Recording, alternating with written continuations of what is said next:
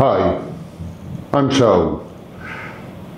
In the comment section, someone drew my attention to two lenses that I sadly do not have, so they did not participate in the test I performed on the rendition of depth, or 3D pop, the dreaded term. Anyway, those are two Falklander Apo lenses. The 50mm f2 Apo Lanthar and the 35mm f2 Apo Lanthar.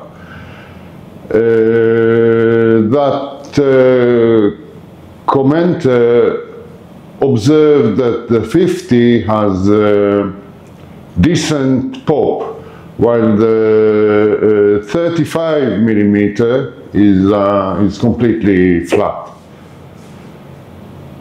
That made me curious. I wanted to understand what's going on there. So obviously I looked at the lens designs on the Falklander website. Just a quick recap. The test I performed revealed that extra low dispersion glass has a detrimental effect on the perceived depth of photos made by a lens. Lenses containing a lot of extra low dispersion, or ED glass, tend to be flat, while lenses with only a little bit of this glass type tend to be more poppy, to render depth in a more obvious manner. Anyway, I suggested a decision tree that takes into account the number of ED elements, the proportion out of the overall glass used in the lens, and group complexity, or how many elements on average are in a group in the lens. Now, those two lenses, the Apo Lanthars, both have 5 ED elements, which, according to the model I suggested, would create rather flat images with poor rendition of depth. However, the designs of those two lenses differs. In the 50mm, the ED glass is concentrated at the front of the lens. This means that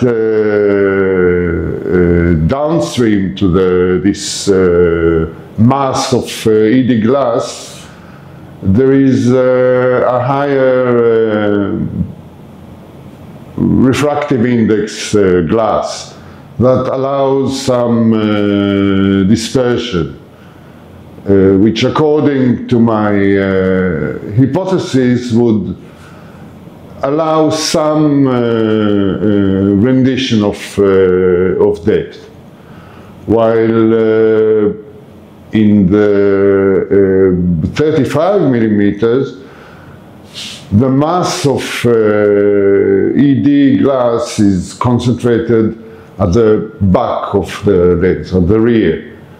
So no dispersion is allowed to develop before the light hitting the sensor. So the images would be completely flat.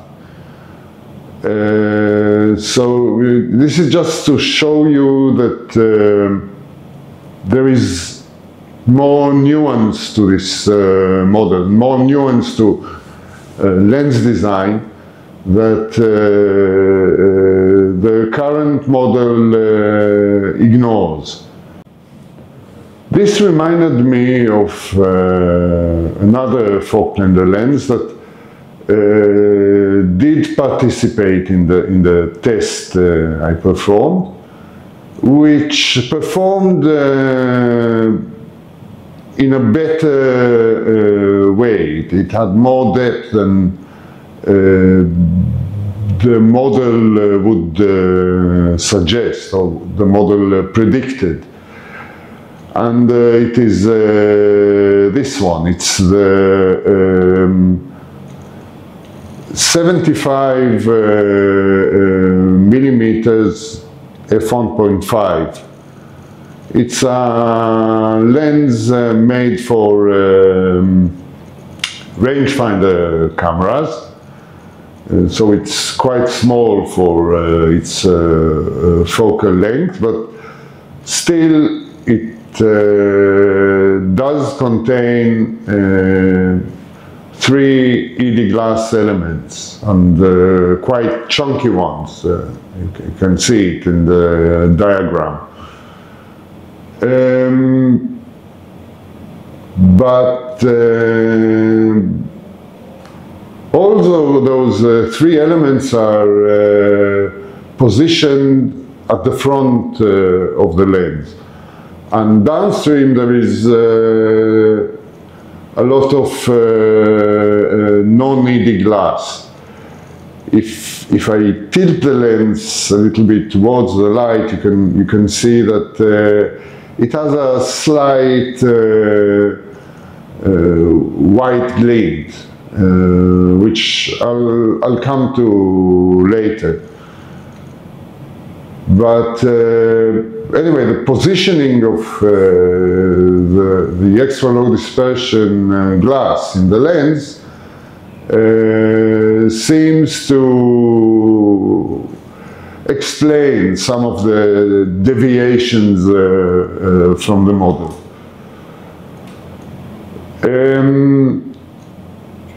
Now, I want to talk a little bit about outliers in science. In every model or analysis of the patterns, the repeating patterns in data, there are some observations that do not add up, that do not fit the other data. And these data are quite annoying, of course, because they reduce the significance of the model, and sometimes they render a model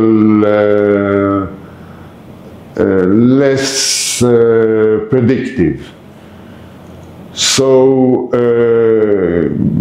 in science statistics, you're allowed to disregard those outliers as long as the proportion out of the overall data is low, typically 5% of the observation or less. However, those outliers might be important, and you really have to look deeper, and they might expand on the model or make it even better. Now, in the lenses I tested, I did consider the proximity of the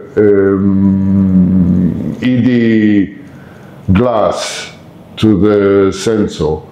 I did consider a meter that is the number of elements between the rearmost ED element and the rear of the lens. But that variable did not make it into the proposed model or into the proposed decision tree, maybe because the variability in that meter wasn't high enough. In most lenses I measured, there is either no ED glass at all, or the ED elements are spread evenly along the length of the design. So the decision tree, which is an objective way of analyzing things, it doesn't require any assumptions. The proximity did not play an important role, but apparently it does. There was another interesting lens. This is the Thypoximera 28 millimeters. It's a fantastic lens, has an excellent 3D pop, actually the best one of all my lenses. And it does contain an extra low dispersion element, only one, a very thin one.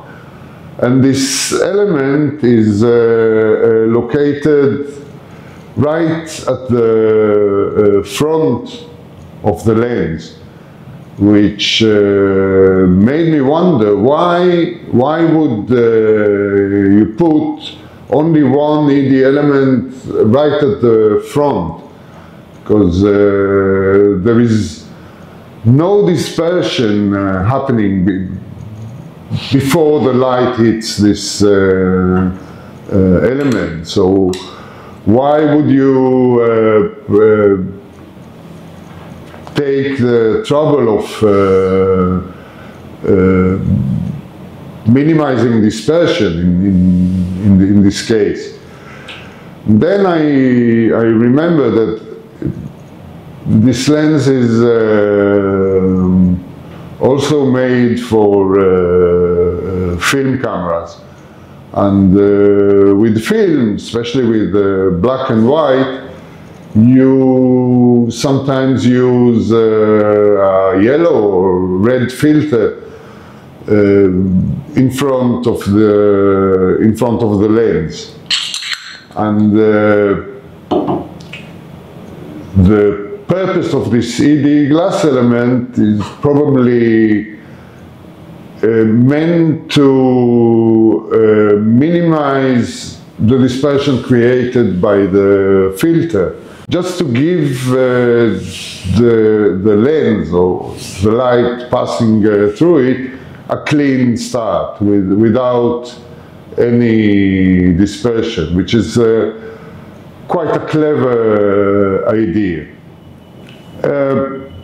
Now about that white glint. I noticed that with some of the best poppy lenses, they have a special characteristics. If you tilt them slightly towards the light, you can clearly see that there is a white glint coming from the glass inside those lenses. This is the Falkland 58mm f1.4. You can easily see it. You don't have to tilt it much. And I suspect that what you see is the refraction of light, that the changing of the angle of the light passing through this glass. And it gives us a clue about the high content of high refractive index glass in those lenses. So this is the Falkland 58, which is one of the most poppy lenses in my possession. And another example is this Falkland 40mm Classic, which is another highly poppy lens. You see the white glint. Now, if I compare it to another lens, you can see here, you can see that it's not the case with every lens. So the lenses that have this white glint might be more poppy. It's another perhaps good telltale sign for good rendition of depth. This is another one that is has a high content of high refractive index glass. It's the Light Lens Lab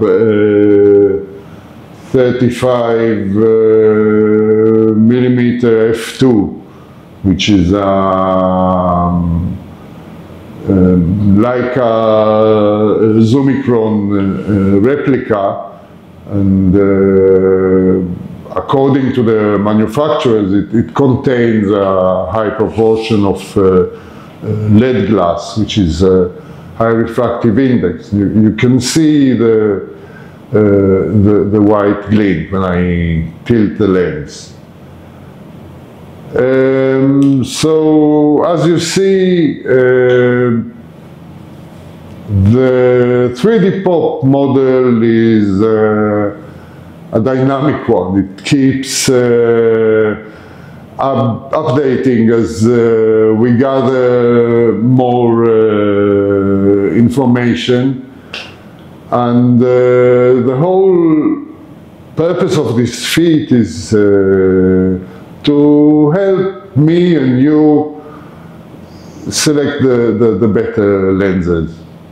By the way, the lens filming me now is that Falkland 75mm f1.5.